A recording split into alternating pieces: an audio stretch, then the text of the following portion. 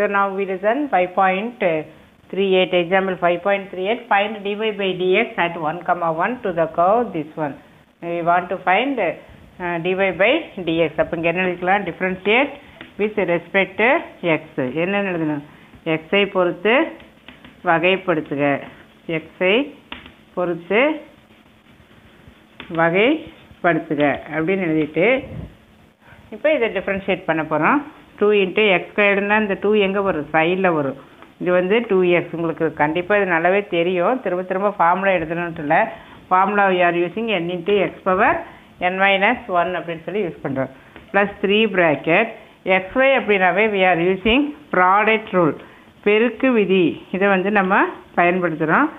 So that இங்கே பெருக்கு விதி அப்படின்னா என்ன வரும், uv dash plus vu dash அப்படிங்கிற இடத்துல இதில் uங்கிற இடத்துல xன்னு இருக்குது, v அப்படிங்கிற இடத்துல y அப்படின்னு சொல்லி இருக்குது. ஸோ எக்ஸை எப்போ போல் எழுதிட்டு ஒய்யினுடைய differentiation always dy by dx. y அப்படின்னாவே இதனுடைய டிஃப்ரென்சியேஷன் என்ன, dy by dxன்னு சொல்லலாம், are you can say this as y dash அப்படின்னு சொல்லியும் சொல்லலாம். தென் plus v into u dash, y அப்படியே எழுதிட்டு xோட differentiation 1, differentiation of x equal to 1. Then close the bracket plus 5y square. y ஸ்கொயர்னா அதுக்கும் இதே தான் ஃபார்முலா வந்து n into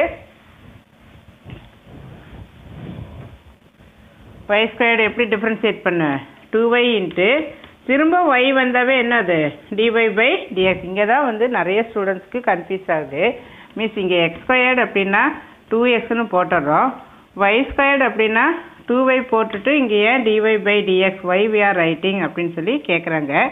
ஏன்னா எக்ஸுங்கிறது தான் நம்ம டிஃப்ரென்ஷியேஷன் வித் ரெஸ்பெக்ட் டு எக்ஸ்ன்னு சொல்லிட்டோம். அப்போ எக்ஸ் ஸ்கொயர்டு வந்து 2x அப்படின்னு எழுதி முடிச்சிடலாம். But differentiation with respect to Y இல்லை, எக்ஸ் தான். அப்போ பட் டிஃப்ரென்ஷியேஷன் வித் இங்கே ஒய் ஸ்கொயர்டை பண்ணுறப்போ அந்த எக்ஸை தவிர வேறு எது இருந்தாலும், இங்கே எக்ஸை தவிர வேறு எது வந்தாலும் ஒய்யோ அல்லது இஜட்டோ எது வந்தாலும் உடனே என்ன எழுதணும், dy by dxன்னு எழுதணும் அல்லது dz by dxன்னு எழுதணும். இப்போ வாட் எவர் வேரியபிள் வந்த எந்த மாறிகள் வந்தாலும் உடனே அந்த மாறி பை dx அப்படின்னு சொல்லி எழுதணும். இதுதான் டிஃப்ரென்ஷியேஷனில் பேசிக்கான விஷயம் வந்து இதுதான்.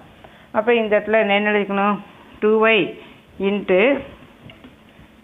into immediately you are writing dy by dx equal to இந்த சைடு இங்கே differentiation of constant is 0.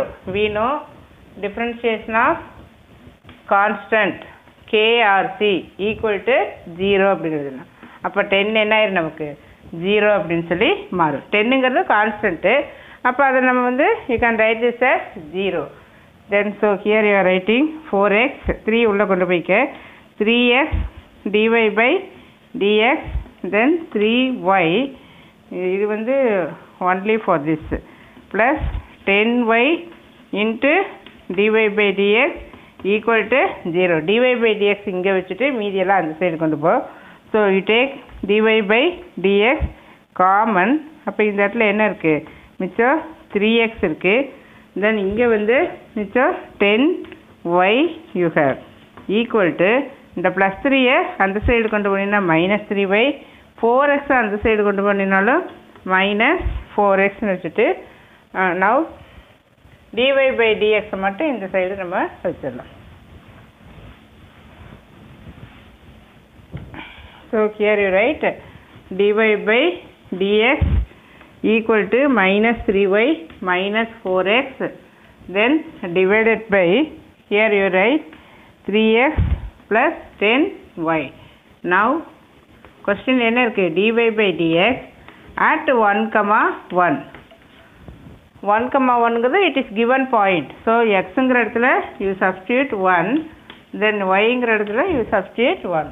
so -3 bracket 1, 4 bracket 1, then x bracket 1, then y bracket 1. so here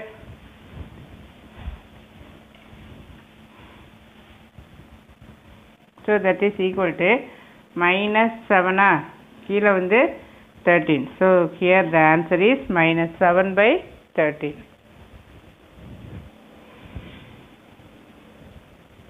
So this one is the correct one.